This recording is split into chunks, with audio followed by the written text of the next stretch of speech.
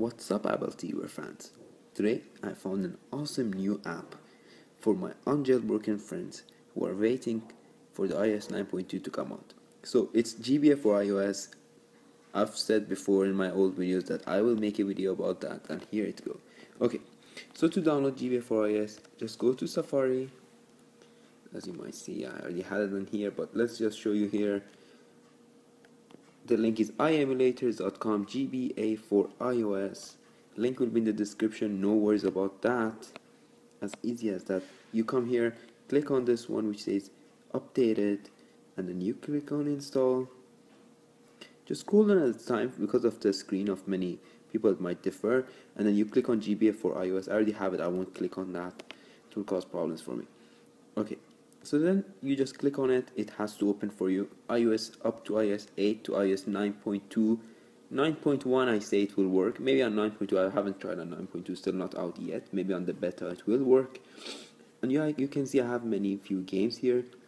But before showing if it works, let me just show you how to get the game. So you go back to Safari, go on a new page, and then what you want to do next is just to search for the place to get the ROMs. So what you're gonna do is search your ROMs as easy as that on Google search or on Safari search, doesn't matter.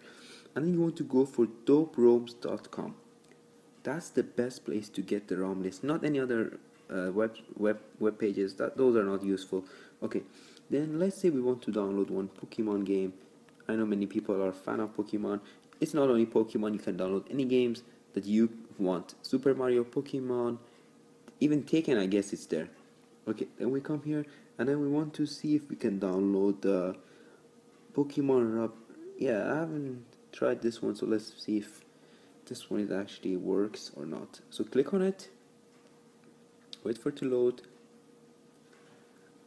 scroll down, and then you can see download ROM. Click on download ROM, wait for it to load again,